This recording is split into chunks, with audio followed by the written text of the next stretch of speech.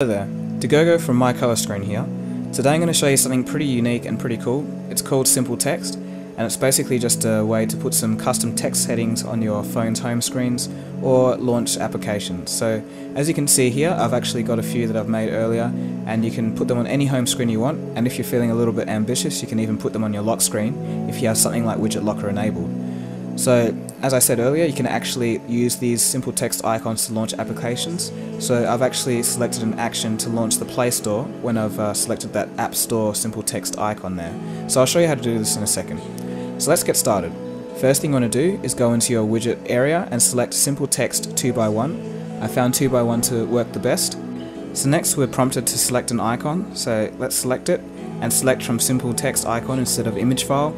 And then these are a few that I've made earlier. As you can see, there's some with different text sizes, some with 2 layers, some with 1 layer, some with different rotations, and some stuff in the background. So as you can see, simple text icon is quite flexible in the way you can create things. So let's have a look at what you're greeted with in the interface. We can change the X and Y coordinates, change the X text size, rotation, anti-aliasing, add a gradient or shadow, and it's always best to add a shadow so you can make sure that your text can be seen on white backgrounds. So let's get started and type something. So I'm going to type in mycolorscreen here for our simple text icon, and as you can see on the right hand side there's an instant preview of how our icon will look like on our home screen. So if we want, we can move this up or down or left or right, just depending on how we want it to fit inside that box. So it's best to have this as close as you can to the edges without going over. When you first start, you'll be greeted with a big block box in the background, so it's best to just choose outline only or none at all. So if you want a shape in the background, it looks better if you have a transparent center. That's what I thought, in my opinion anyway. So I've just gone ahead and changed it to a circle, and then I've increased the width to about 24% and added a shadow so it's a bit clearer.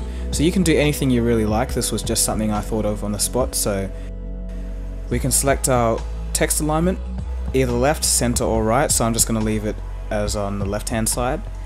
And we can also select our font. So I thought that default 1, default 4 and default 7 were the best, so I've just selected default 1 here, so you can play around with those and see what you think.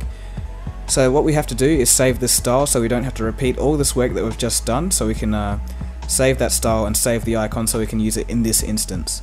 So now we can select an action, so either launch an application or a shortcut to something, or just text by itself.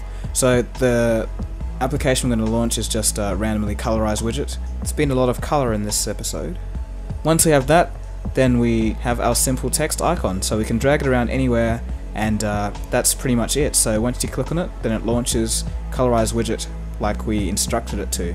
So it's pretty cool and quite useful. So if you want to create another one and don't want to redo all your work, and you kind of want a different style, so you have less letters probably inside your simple text icon, then you are better off creating different styles, so one with less letters than the other.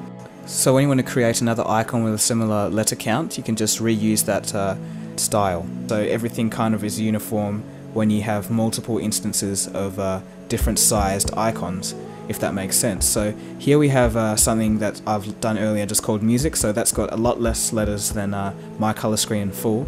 So say if we were to change it to MCS for mycolorscreen, then it would line up better with the other icons with a similar letter count basically. So as you can see, we can add 2 lines. I've just written good day on the top, so there you go. You can do that if you like, and that just comes in handy when you can't fit everything on one line. So that's how our new icon looks like. So all we have to do is just select OK, and then when we go back we have another icon called G'day MCS. So as usual, you can move this around to any home screen that you want, so we're just going to put it back on that first one. And if you are not happy with the size of it and you want it to be closer to the edge or something like that, you can actually long hold press on it and resize the widget just like any other widget, and then it will move to how you want it to. So that's basically it, guys. Hopefully you learned something from this, and go nuts, use your creativity to come up with whatever you can, and I hope to see you again for another video. Thanks for watching.